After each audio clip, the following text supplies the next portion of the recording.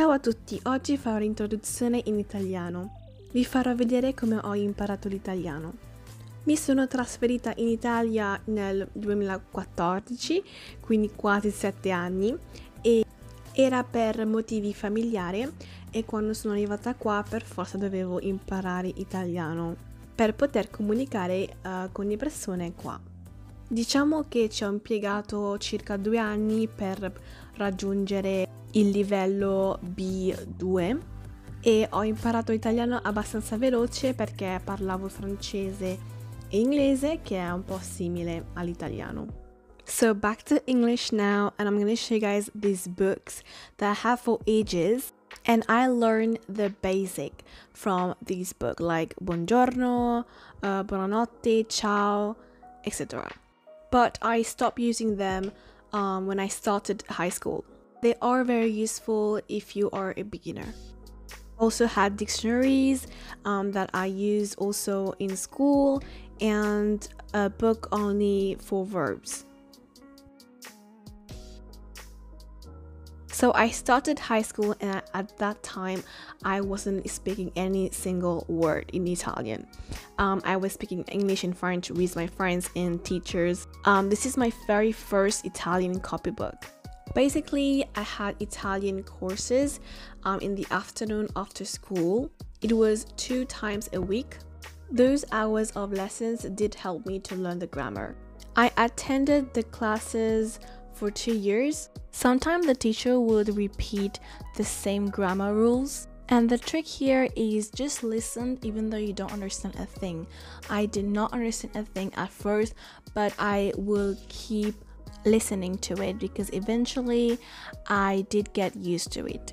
Things got complicated when I started learning literature, but I did not give up. I'm proudly out of high school now after passing my exam.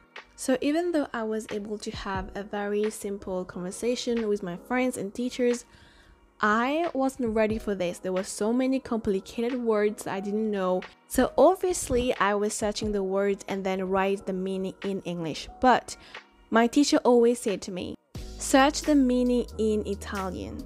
So like write the synonym in Italian. Don't mention English or your own language. That really helped me to learn new words and also to help me practice. Another thing that helped me to really learn Italian was speaking. As I'm living in this country, I speak Italian every day. So if you have the possibility to speak Italian with someone, do it. Or you can also speak Italian at home, alone. Just try to have a conversation with yourself. I mean, trust me, it really works. Like, speaking is the key. Now, even at that time, I was seeking help from the internet, and I have found this Italian teacher on YouTube. Nome, ok?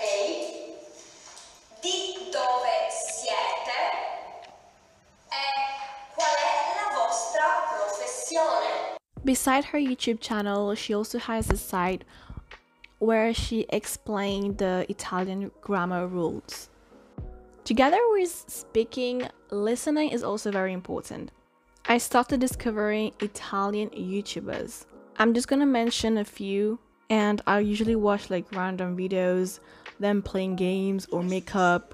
Grazie a non so chi siamo ancora salvi, ma questa cosa potrebbe... Una vecchia collezione di Carpisa. Ah, ok. Uno spazzolino, che poi lo... Ciao a tutti e bentornati. Su lezione è fare un brindisi allo scoccare della mezzanotte. Tutti follettini e follettine, bentornati in questo nuovissimo video.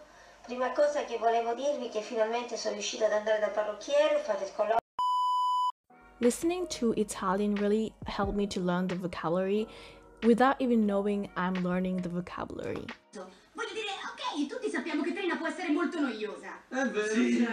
So this is the end of this video. Thank you for watching. We'll see you in my next video. Bye.